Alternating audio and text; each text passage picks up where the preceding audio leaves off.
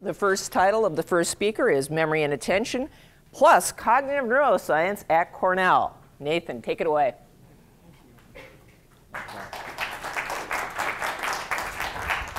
So I want to talk about two things in these next 15 minutes. Really, the science that's being conducted here on this campus, in this building, just down the hall.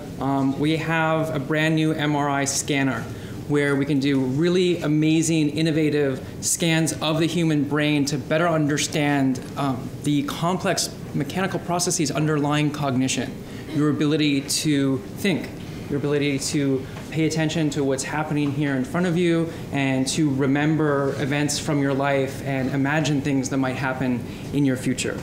So what I hope to tell you about is the first study that's been conducted on the scanner and also some of those results, and hopefully walk you through them to the best I can so that you can maybe learn a little bit more about the brain today.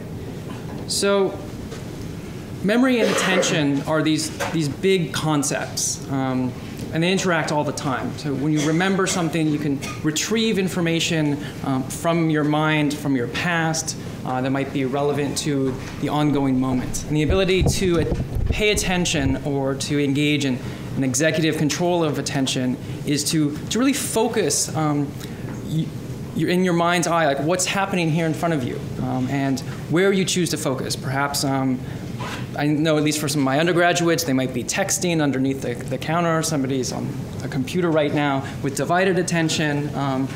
Attention can shift and change at any given moment, and it interacts all the time with our prior experiences. So some of you maybe have noticed that you're getting a little older, and memory isn't working quite as well. It's not quite as sharp as maybe it used to be. You could be in a situation where you have this moment where you need to bring this idea to mind, maybe somebody's name, and it's almost there, but it just doesn't quite arrive when you need it. And there's other times where it will come to mind, and it's totally irrelevant. I don't know if you've ever found that you've been watching TV and you're on the couch and you stand up and you walk to the refrigerator and you open the door and you think, what am I doing here? What did I come here to get? And you've forgotten. So in this way, we use memory a lot to help navigate the world. And a critical part of that is using our executive control of attention and memory interactively. And a really important thing to do is to really understand how these things change across the lifespan. So what I'm going to share with you today is one of the first studies that I've conducted here at Cornell as an assistant professor, and trying to address these sort of big questions. So I'm going to show you a task that I ran in the scanner with a number of undergraduates, about 40 undergraduates. And the objective here, this is what's called a working memory task. It's called a two-back task. And what people are shown are a series of objects. And your job is to keep track of the objects and to say whether or not what you're looking at is the same as you saw two before in the sequence. Not just the last one, but two before. And in this case, this is a novel use of this end-back task using faces. Now, you might notice that you recognize some of these faces. They might be a little familiar to you. But if you see a face that's the same as two before, just kind of raise your hand.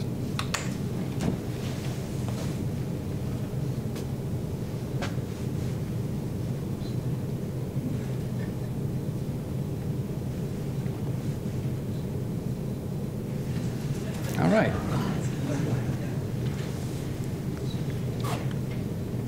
Okay, let's try another one.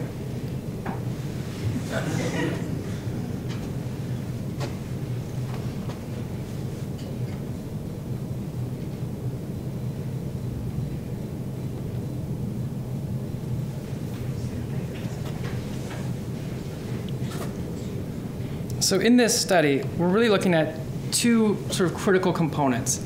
One, where in the course of our working memory, where we're keeping track of this stream of information that's coming, there is a long-term memory probe that comes up here, and this is where it's the president, and this is an individual you're familiar with. You know things about them. You know his name, And this is where long-term memory can come in and help your working memory performance. It can help you in this task because you can name that person and hold it in mind.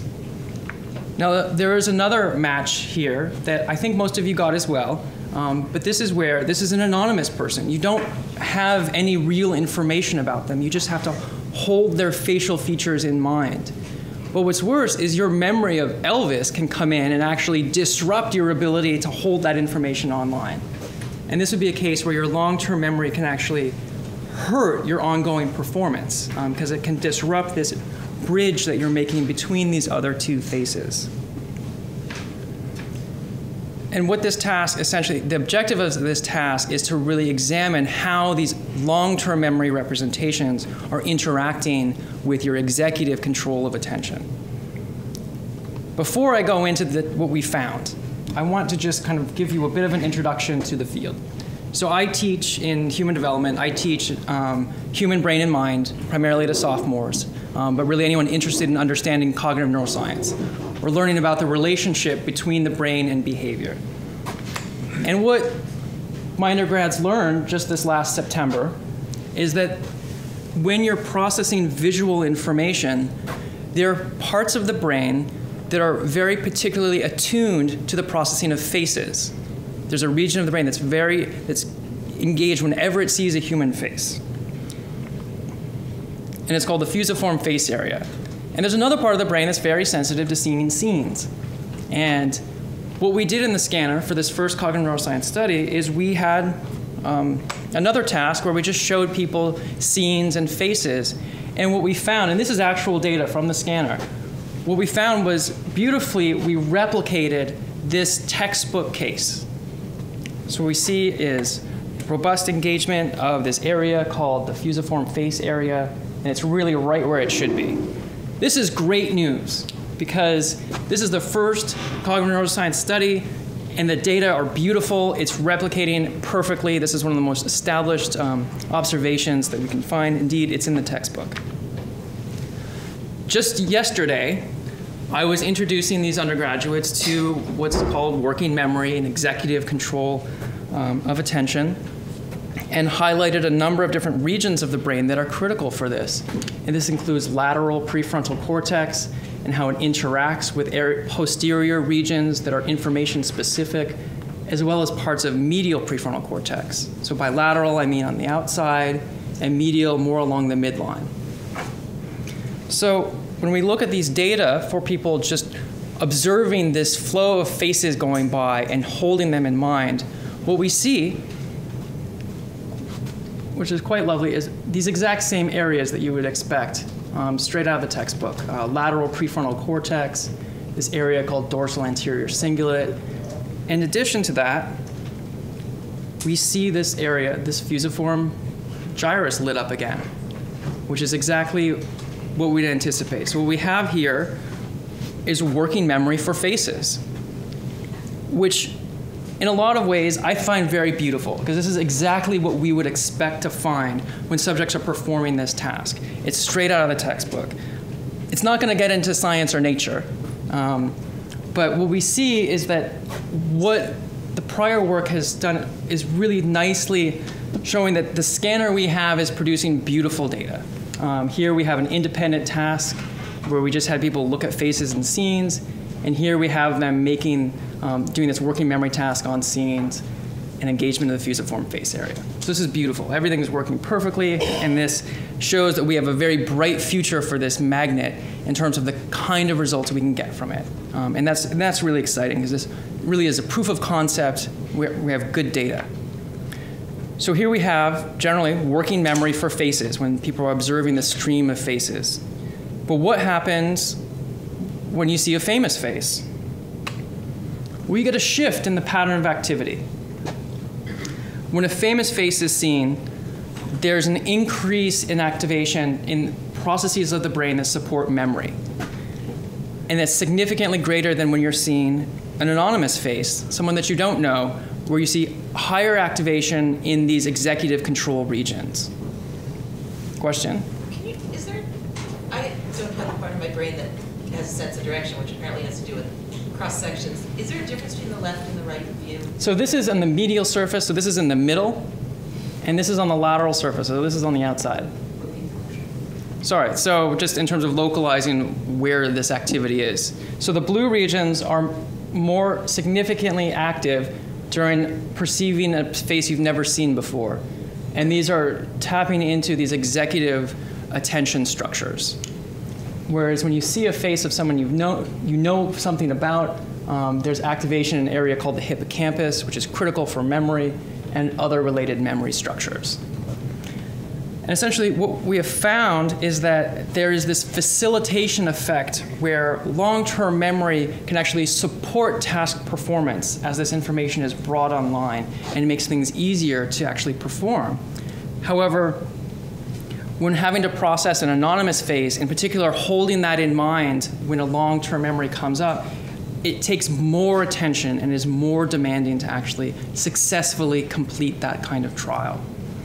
And this is I believe that this interaction is really critical in terms of trying to understand the aging brain in particular, because we know that these regions of the brain along the midline, the hippocampus, this posterior cingulate, medial prefrontal cortex, are selectively targeted not just during normal aging, but also in the course of Alzheimer's disease. Now, this is a study that came out just last month. I wouldn't expect you to read it in the Journal of Neuroscience, but maybe you saw it in the Cornell Chronicle. Understanding what these systematic changes are over the course of the lifespan is going to be very critical in terms of pinpointing what is healthy aging and what is pathological aging. Because it's perfectly normal to not necessarily remember a new person's name or not to be able to retrieve that kind of information. And that may have more to do with the executive component of your attention. Whereas the inability to retrieve information that you've had for a long time, such as the names of your family members, if that kind of memory can't be brought to mind, that is more of an instance of pathological aging. And it's really trying to understand the relationship between these two systems and how they change will help us to better predict who might go on to have Alzheimer's disease, and to know earlier we'll have a better chance of stopping it. But also, I believe, understanding the interactions between these systems will allow us to better understand and appreciate some of the positive consequences of aging as well, such as a reduced anxiety, greater or longer view, as well as potentially even this epiphenomenon just of wisdom. What is that, and how is it represented in the brain over the course of the lifespan? So these are the questions that I'm hoping to answer over the course of the next few years. This study that you just saw has just been submitted to the Cognitive Neuroscience Society to be presented, and the first paper hopefully in the next few months. But what I really like to show to you is that 4 people were really critically involved in this project, and they're all Cornell undergraduates. They're actively involved in my lab and are just vital components to the success of my research endeavor. So thank you very much.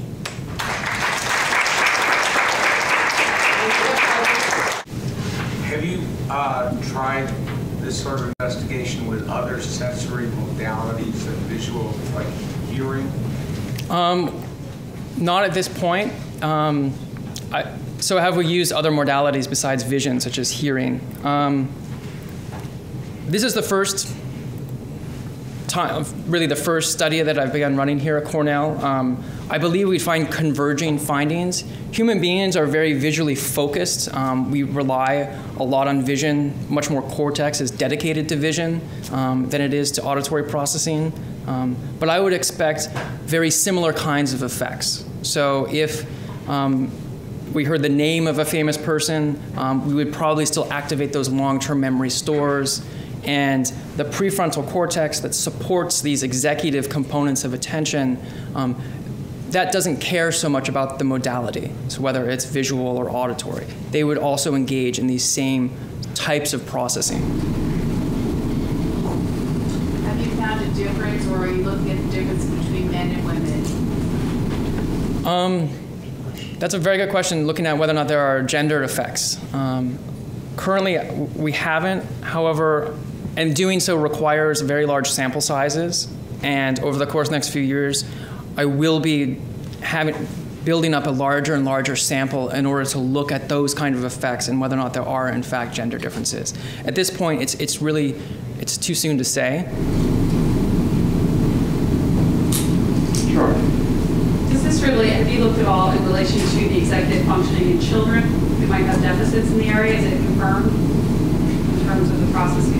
I don't know I don't study children as much. The same area of the brain? Yes. So okay, I'm sorry. Whether or not children sort of develop these same sort of processes, and if there's developmental problems, what we could predict from them.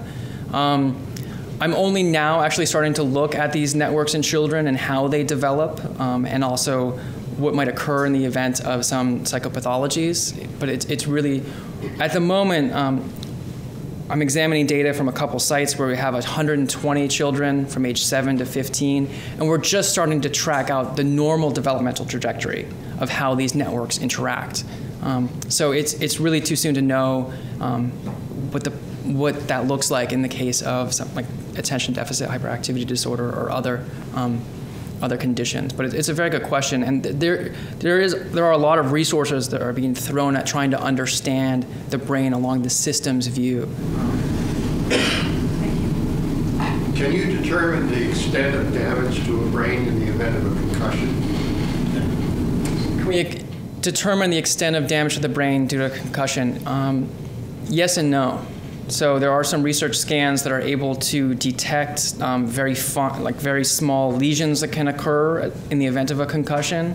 What's unclear is how, in the long term, if what we can see now is going to be predictive of some of these issues that we see in terms of loss of concentration or what we've observed with the NFL, potentially is association with suicide later on. We don't really know yet, but it's certainly very important. For the individuals that I scan, we tend to screen for concussion and other major psychiatric illnesses or head injuries to try to understand normal functioning first before certain pathologies. But there's a lot of research coming out of BU, Boston University, looking at that very question. You have 1 minute. I just wanted to understand a little bit more about the magnitude of the difference in the study that you found in terms of memory assisting, if you call, of, for instance, a family versus so that you have a better understanding and how it comes out. Right. So what's the magnitude of this effect? Like how large is this impact on memory for attention? It's fairly significant. So what we found is that when people are matching, at least in the context of my task, when people are matching a famous face, they're significantly faster at doing that than if they're matching anonymous faces. And they're also significantly more accurate at doing so. So these are small sort of psychological constructs. We're not really interested in how well we match famous faces.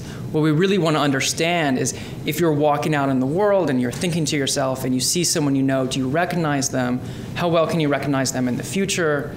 And how disruptive would it be to your ongoing thoughts if you see someone you know, if you forget what you're thinking about?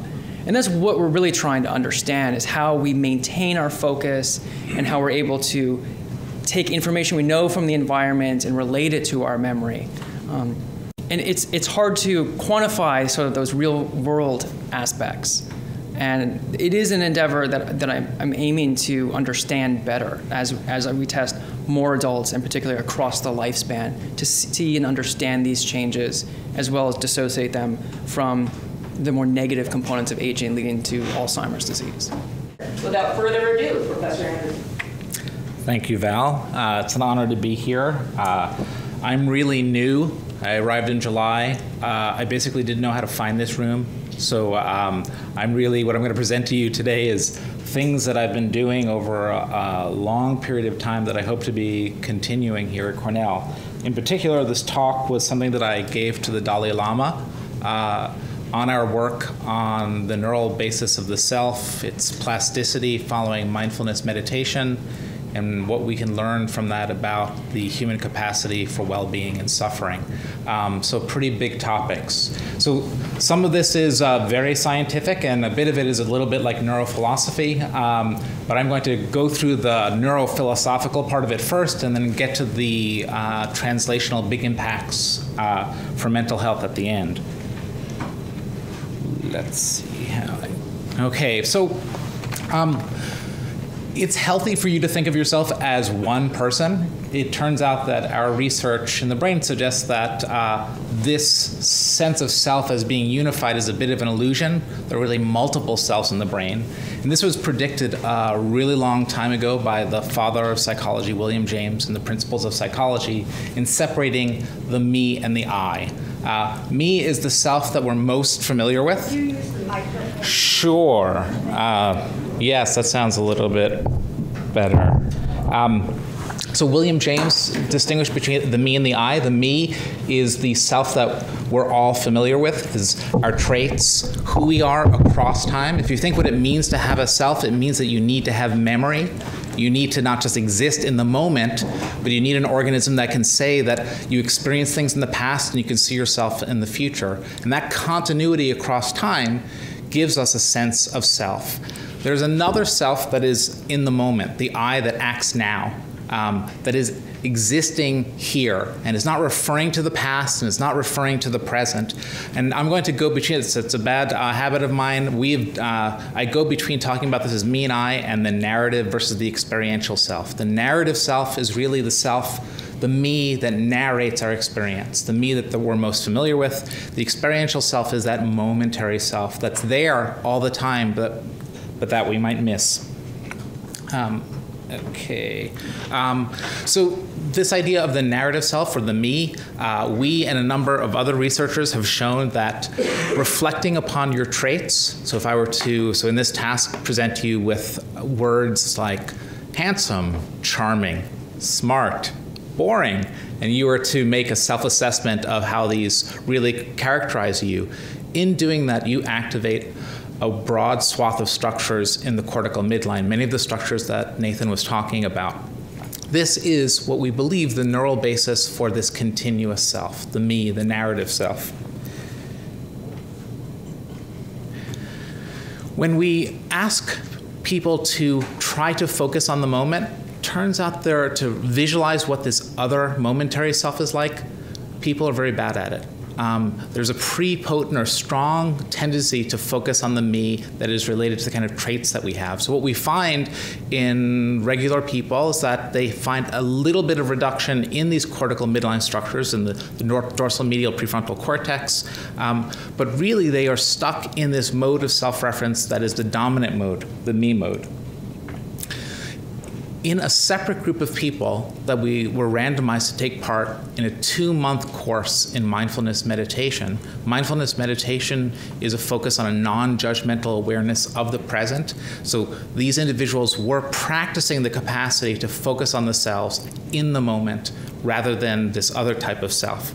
In this group of people, they could reduce activity in this brain region, in these cortical midline structures, disengaging the me, and in addition, what we found is a unique set of structures that might represent the self in the moment, something that we have not been able to visualize before. There are multiple structures here that are activated. 2 of them that are important to, oops, I'm acting very much like a rookie by not knowing how to advance this.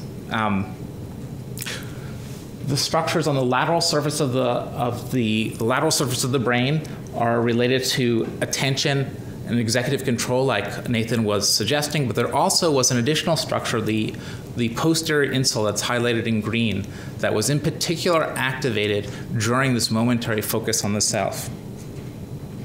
What's so important about this structure? It looks like it's a little blop or blip in the brain that's not as big as the others. Turns out it's really critical to our theorizing about the nature of the self. This part of the brain, the insula, is an older cortex. So if you look at the outside of the brain, it's invisible. You have to pull away the frontal lobe and the temporal lobe, and hidden inside there is an archaeologically older cortex called an archicortex. It's not like the neocortex, it has less layers. This part of the brain we now understand, and we've been working on, represents the internal state of your body. Rather than the mind as you normally think of it, this is the status of the physiological condition of your body. If we look here, if you've ever, on the lateral surface of the brain, there is something called the somatosensory map or somatosensory homunculus. It's a map of your body, the external parts of your body on your brain. If we follow this down around the face and into your mouth, it actually goes into the anterior, into the insula, meaning it's actually, you have a map of your body, and then it continues into the innards of your body. And that's what the insula represents. It's something that's very poorly mapped in humans because it's very hard to stimulate the inside of the body. So we know a lot about the external body, but little about the internal, this internal sense. So what we think this activation represents in focusing on the moment is really a monitoring of your existence, your body in the moment. We've followed up looking at this by trying to map out what exactly this brain region does. In this study, we've focused on people attending to their breathing. The interoceptive, we call it interoception. Interoception is the ability to perceive things that are emanating from the inside of your body. It's a very different way of looking at the world. We're used to thinking about things in the external world, but there is also a sensory system in our brains that represents what we feel on the inside. And we've done a number of studies trying to do careful mapping of these brain regions to try to figure out what they represent.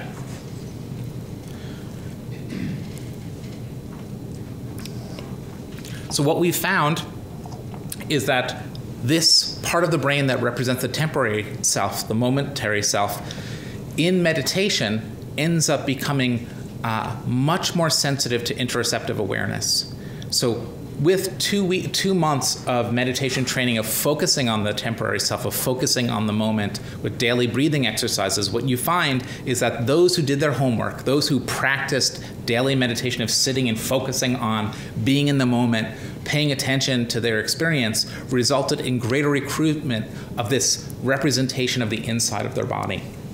And we think that's what's critical for their ability to access this distinct form of self-awareness. Now, that's the neurophilosophy part, talking about ideas of the self and how we can understand how the self is not a single thing, but multiple things with many representations in the brain. And one type of self that is really hard for us to get access to, this momentary self. Now what we wanted to do is understand how these different forms of self are related to the experience of emotions, both healthy emotions and unhealthy emotions. The way we do this is we let people watch movies in the scanner. For those of you, how many of you have seen Terms of Endearment? If you ask that of undergrads, they have no idea what I'm talking about. We show people clips of Terms of Endearment, The Champ. I remember seeing The Champ as a little kid and crying in the movie theater. What we're trying to do is induce real sadness over little 4-minute blocks of watching films. When we do that, and we look at the brain activity that's associated with sadness, what's surprising to us is that we are recapitulating or restating that me network. Those cortical midline structures that were relevant to paying attention to who you are across time are engaged more when you are sad. What we find is that in addition to that network, there is a disengagement of the other I network, the temporary self, the one that's associated with this interoceptive condition of the body. So one way to think of emotions is both as a mental thing that's related to me as a concept, but also me as a corporal physical thing, the feelings that emanate from my body. What you find during sadness is, strangely, although we might feel that it emanates from the body, it's really more conceptual in many people. That there's a disengagement of the visceral sensations, the representations that represent the viscera. And this disengagement is really important for understanding the difference between healthy and unhealthy emotions. So those who show a greater disengagement of the representations of their feelings emanating from their body during sadness are more likely to be depressed presently. They're the ones who are having not just sadness, but dysphoria. Those who experience sadness with their bodies, and these tend to be those who we've exposed to mindfulness meditation training, they start recovering these interoceptive signals, experience sadness not just through the me or through these midline structures, but through the bodily representation of the inside of their body. They are protected or have decreased depression. What we've done after that is to examine individuals who have a history of depression.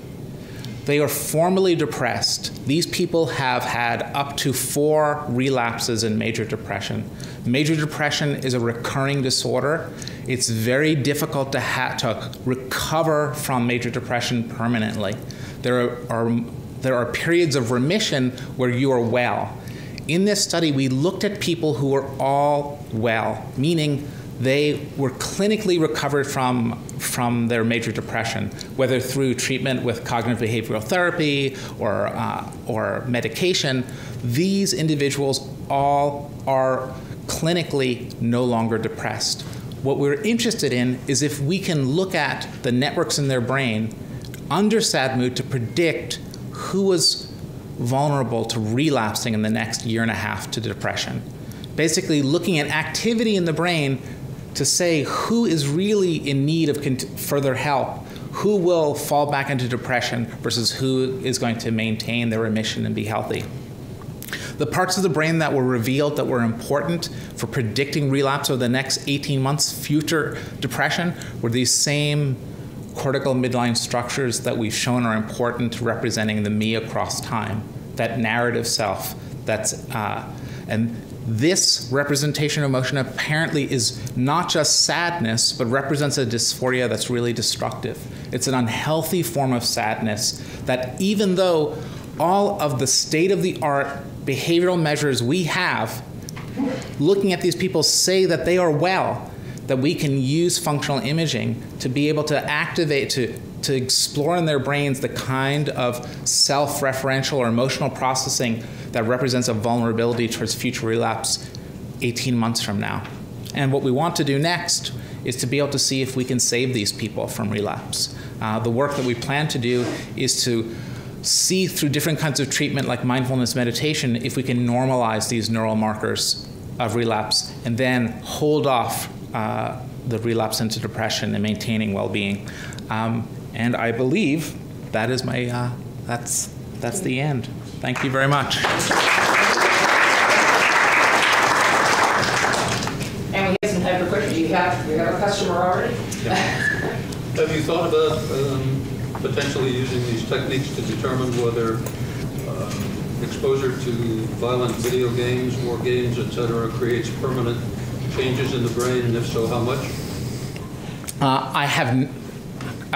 The question is whether I have personally thought, or maybe this is also a recommendation if I haven't, to consider how these networks that we've discovered that are related to unhealthy emotions or a certain kind of self-processing that might be dangerous, unhealthy, is influenced by watching violent video games.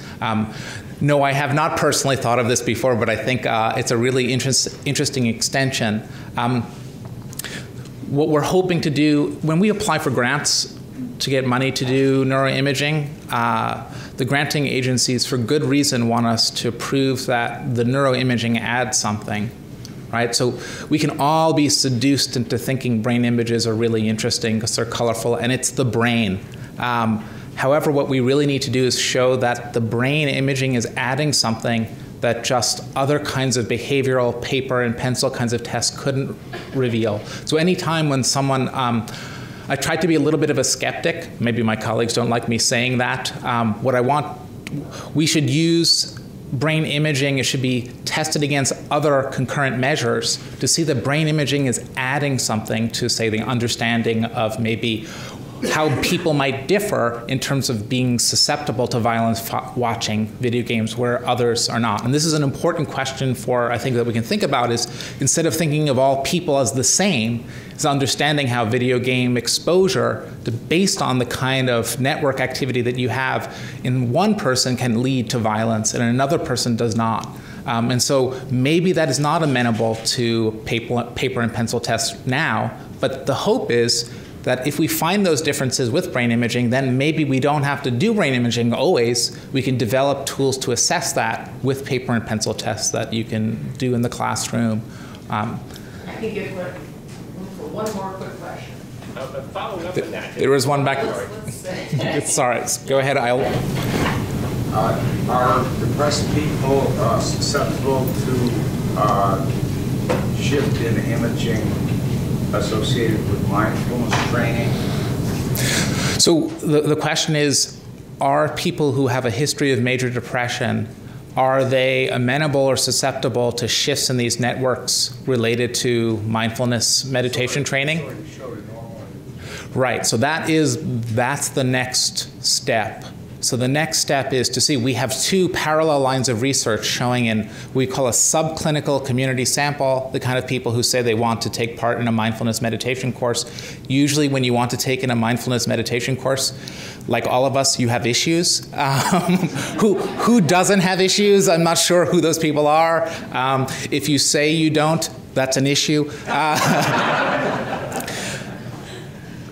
So some of the research that I've shown is related to the subclinical depression, and that last work is really related to genuine major depression. So what we're trying to do then is, the newest study is looking at, we've scanned 100 individuals with a history of depression.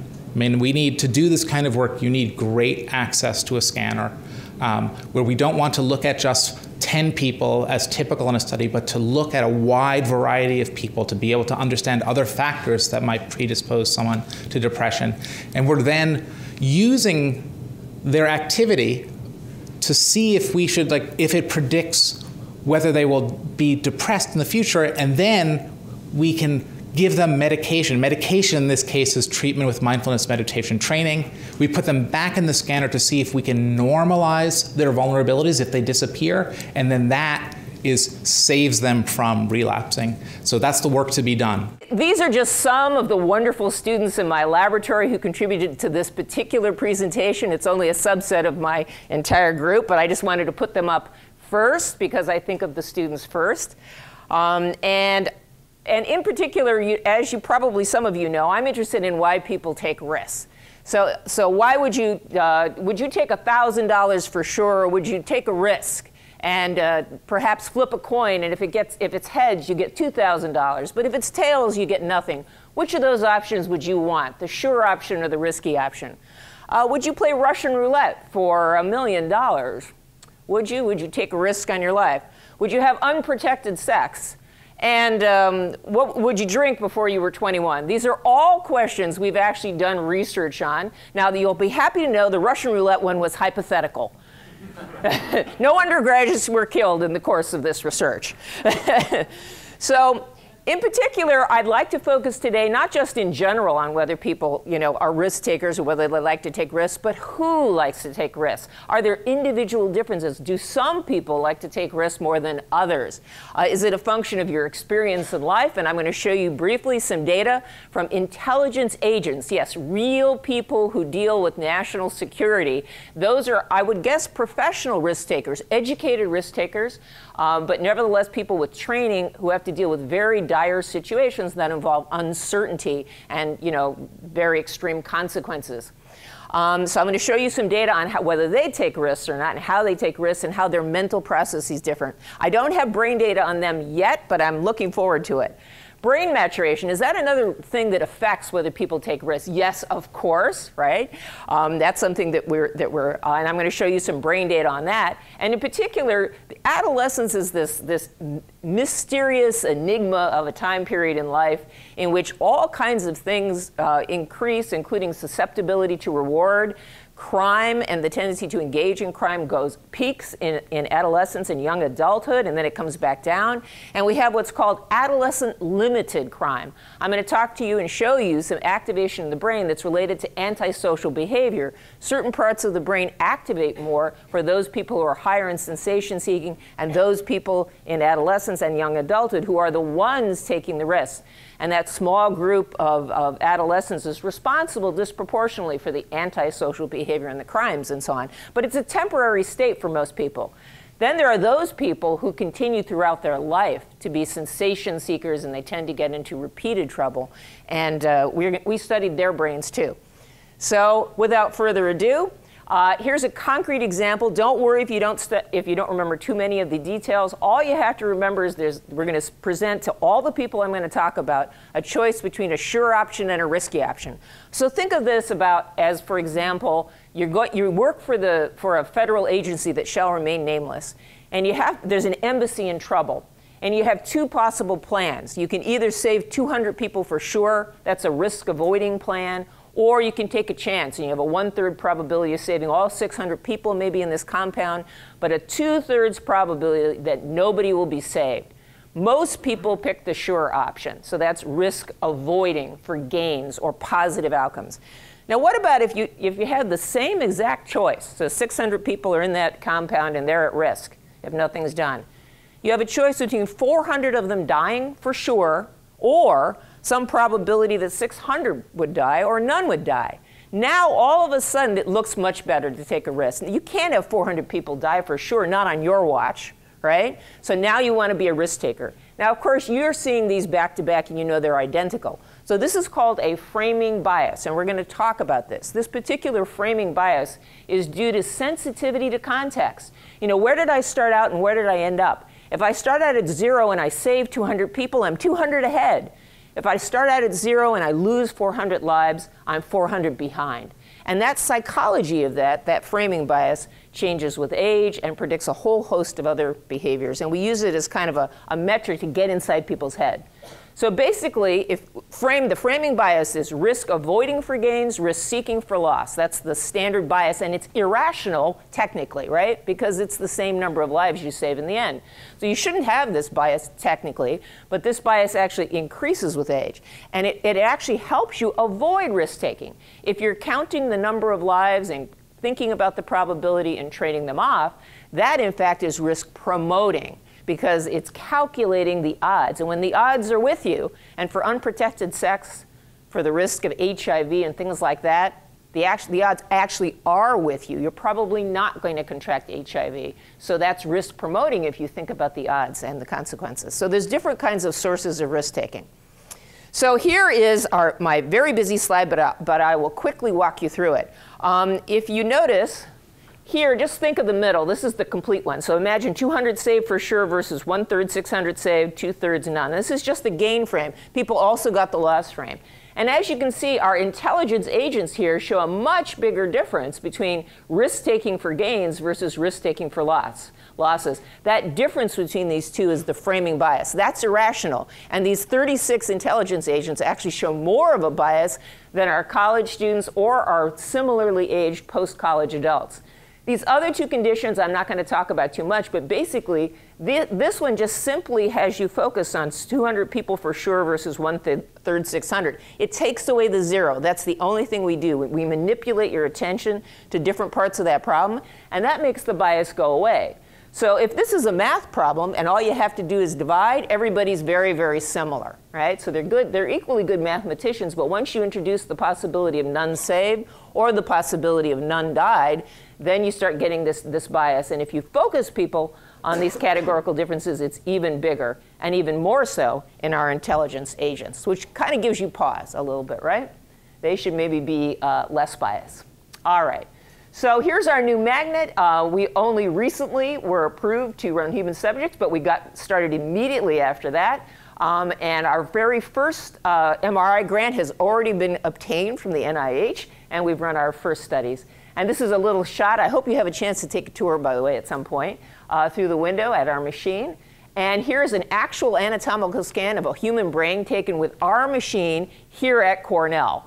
And you know, mostly these images are pretty fuzzy when you see them. This one's remarkably clear, and that's partly because we have tremendously talented physicists who help us get these great pictures.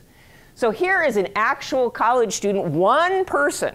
This is one person's brain, and we looked at this contrast between when you show this bias, the one that the intelligence agents showed, that risk avoiding for gains, risk seeking for loss, and you look at the activation in the brain when you're doing that versus when you're not doing that, when you're not biased. And as you can see, lots of different areas of the brain light up. This is only one person. You know, it's not statistically significant, but I wanted to show you an image of an individual brain thinking about this kind of risk-taking problem. Now, there's lots of different areas that light up. I won't go over all those, but as you can see, it involves a lot of the brain, including our famous insula.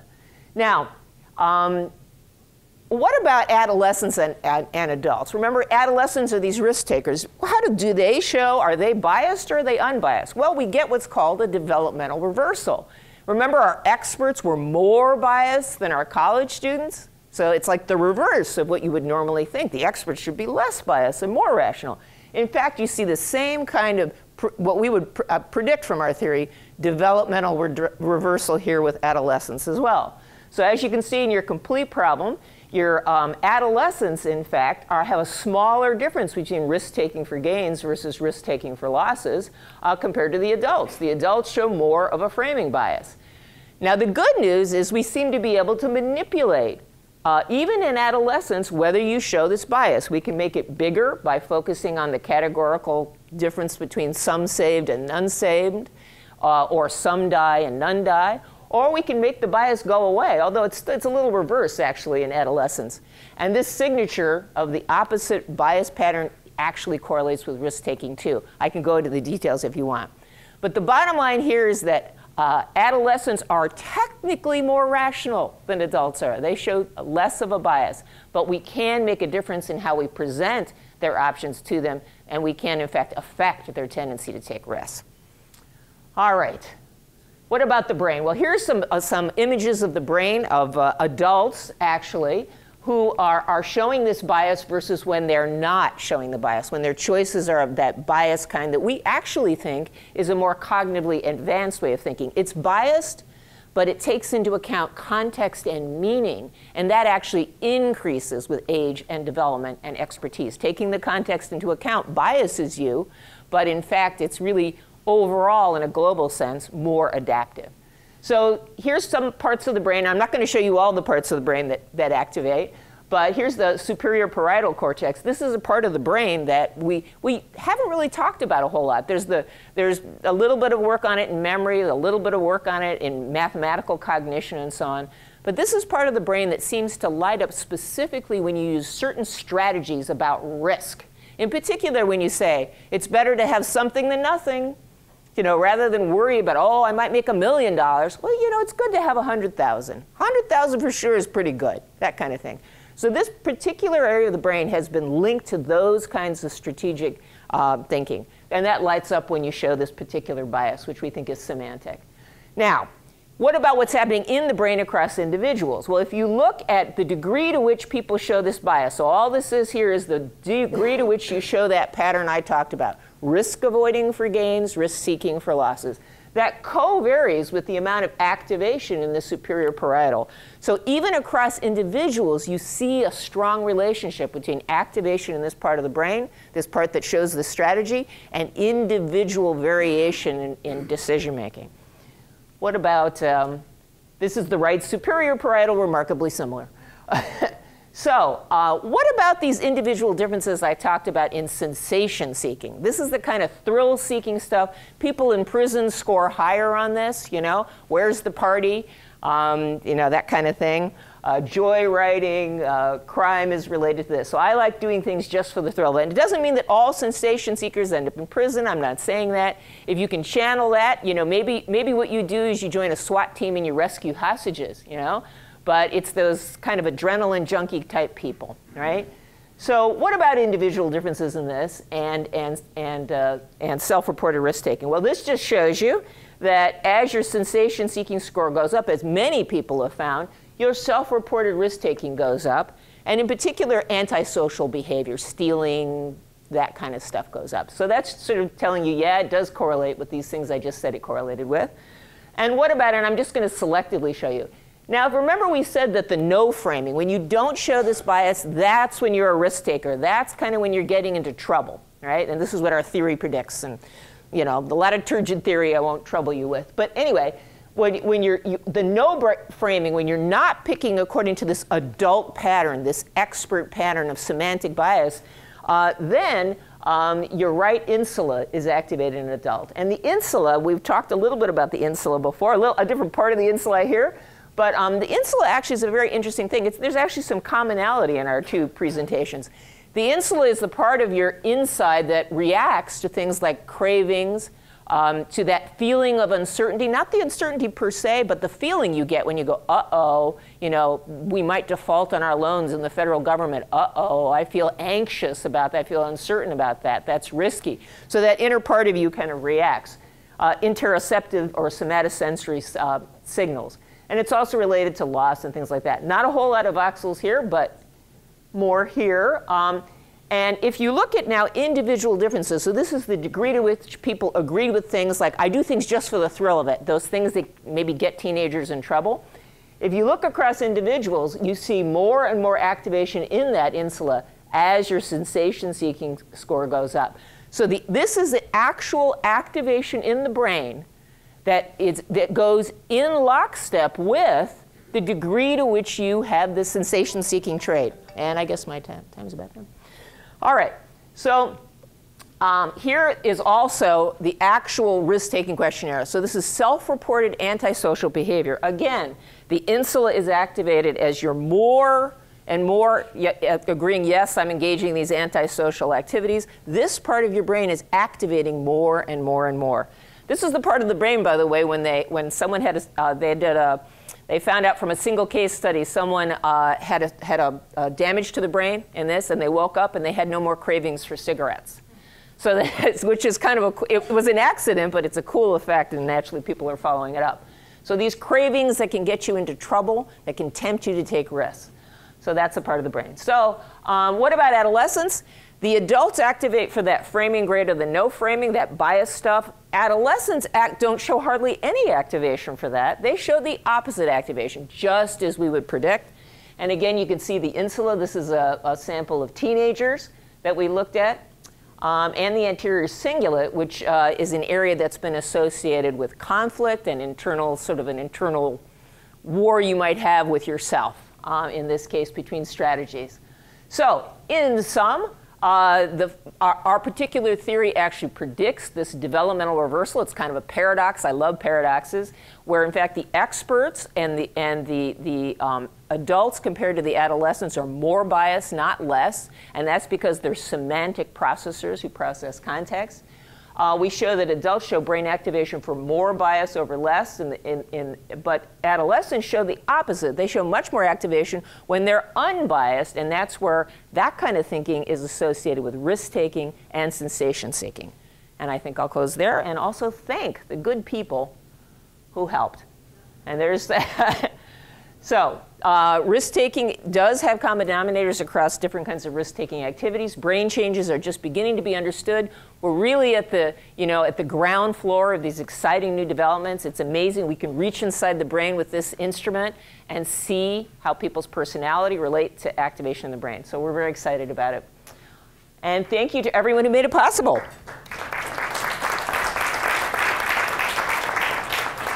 We have a few minutes for questions. Yes? You get a different brain reaction for bipolar versus depression? Well, I guess I should corroborate with my colleague here and look at that. In the manic state, people emulate a kind of sensation seeking. They engage in the kinds of activities that people engage in who are high sensation seekers. You know, they borrow money and marry people spontaneously and do things like that. So there may be some connection there, but that's not a topic that I'm an expert on.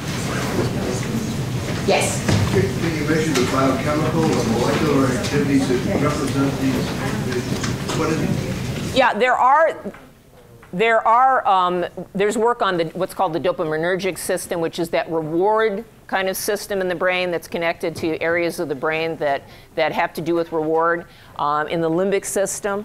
And so there's some work on that says that some of these neurotransmitters are involved in this. But the neurotransmitter story, although we have some of our colleagues are working on that, is not quite as clear as the functional activation story, but people are working on that. All right. Oh, we have another one. Okay. But this, can you predict sexual risk-taking? Yeah, she asked about sexual risk-taking, and in fact, that's something we've done research on. And that little hypothetical task that you saw, the framing task, for example, that actually predicts sexual risk-taking in adolescence because it essentially diagnoses a kind of thought process in your mind. And it's related to how early you initiate sex, how many different sexual partners you have as an adolescent, and so on. So there's something about the way we think. It isn't just that we're attracted to rewards more in adolescence, although we are, but it's also about the nature of the way we think. And in adult behavior, there are these group of people that continue to take risks, and they seem to think in a similar way to adolescents and have similar reward sensitivity. Exactly. Well, thank you all so much for coming, and more soon.